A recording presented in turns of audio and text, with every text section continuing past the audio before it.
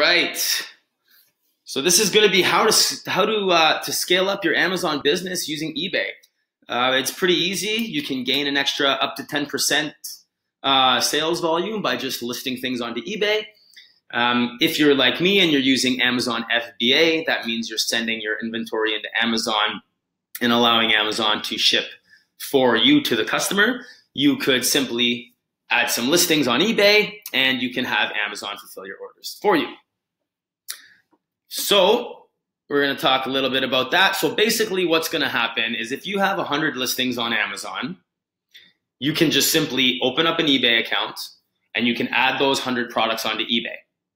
Now the sales volume is going to be quite a bit lower, but there's a lot less fees on eBay.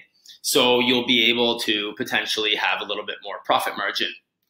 One little tip that I would definitely suggest is if you are selling a product on Amazon at $59.99, you should list it on eBay for less than your Amazon price, even if it's just a couple dollars. So, if it's $59.99, maybe I'll list it at $54.99.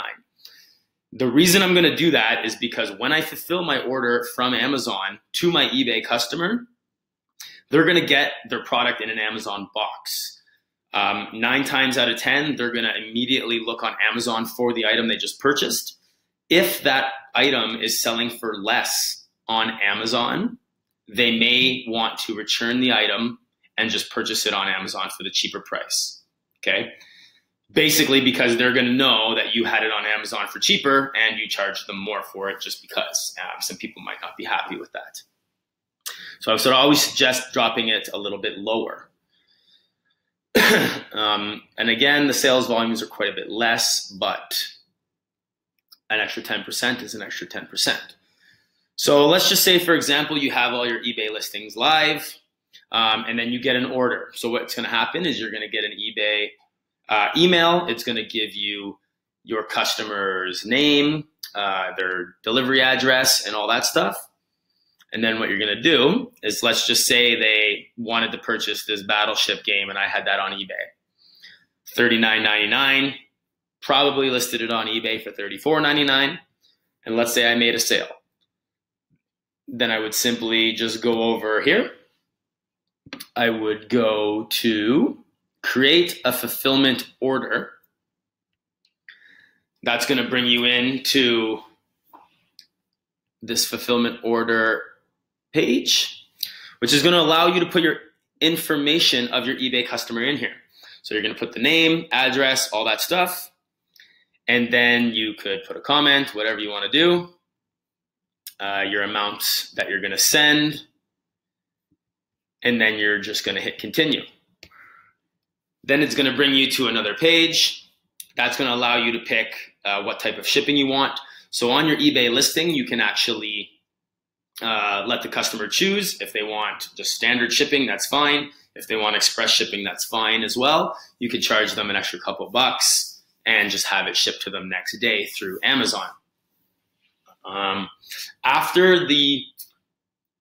you do this, and then Amazon actually packs and preps your stuff and ships it out, Amazon is going to give you a tracking number.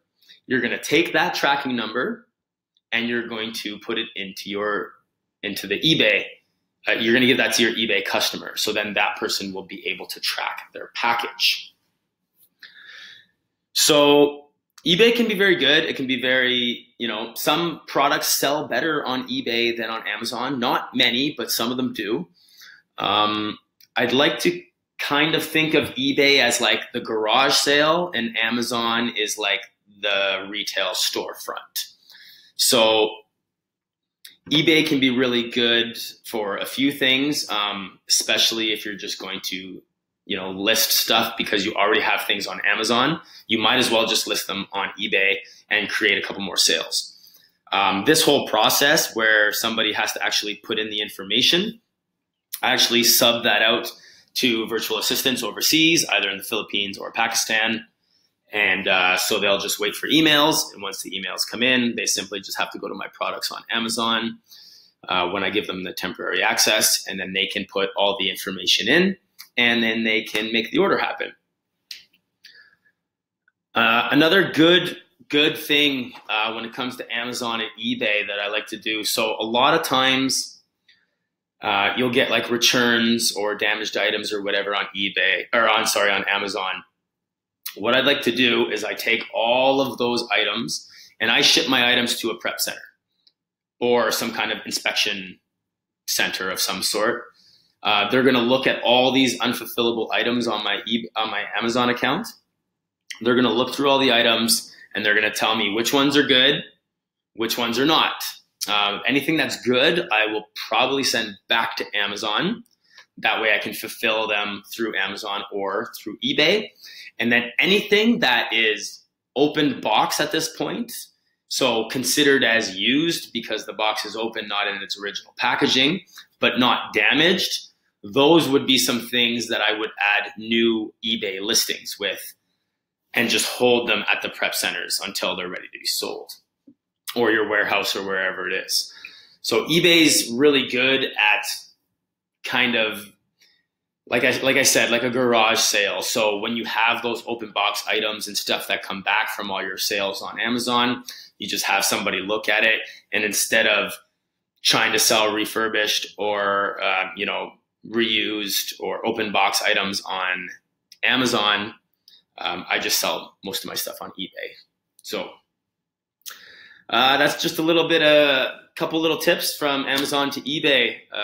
Once I did this, the sales definitely did increase, not much, but once you start having 400 or 500 items live on your Amazon account, to get an extra 10% of sales, you know what I mean? 30 to 40 extra sales kind of a week or whatever, it's gonna make a big difference as you start to scale. So and it'll be easier to start this at a very small level. So just having 1 or 2 items perhaps listed on Amazon or on eBay at the time will allow you to be able to scale up without having to list 100 items at once. But I definitely encourage using multi-platforms. It just gives you more options. It allows you to be more flexible. It allows you to, sell those refurbished or used items better on eBay for sure. And grows your profit anywhere from 5-10% extra.